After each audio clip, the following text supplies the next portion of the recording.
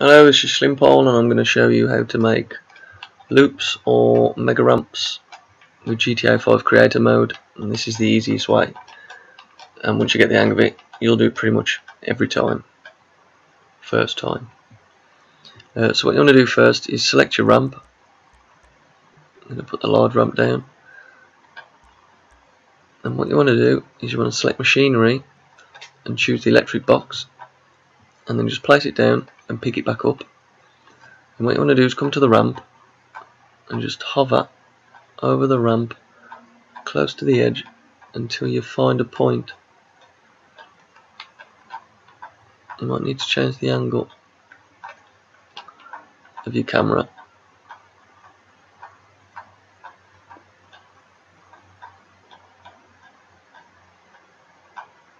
But what you're going to do is eventually you're going to find a point where, there we go, the electric box will sit on top of the ramp. And if you move across to the ramp, you'll notice that you can't place it down. But move back to machinery and you can place it down. So now what we're going to do is very quickly push across to the ramp and pretty much at the same time push the place button, X button for PS3, I'm not sure what it is for Xbox.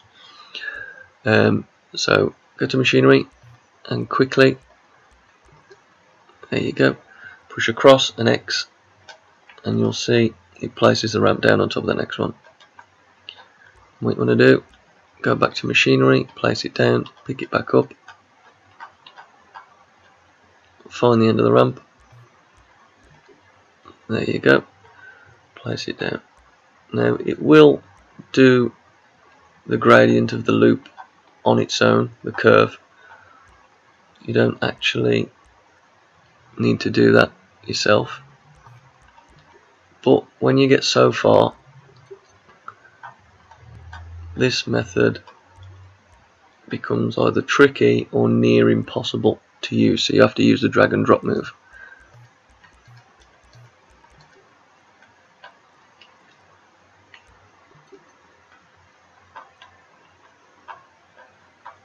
Yeah, see, we're at that point now where we can no longer, if we place the ramp down it's going to go on an angle like so.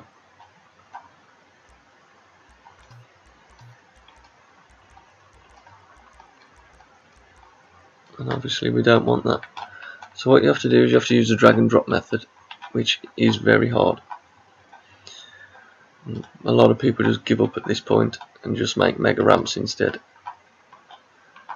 And what you have to do is you have to angle the camera and you have to find the next frame.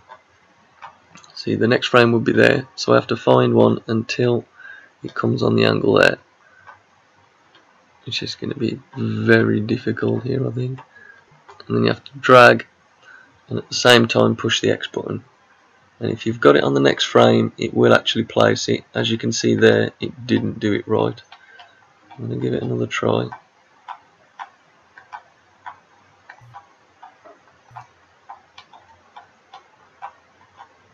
No, I don't think it's going to do it for me.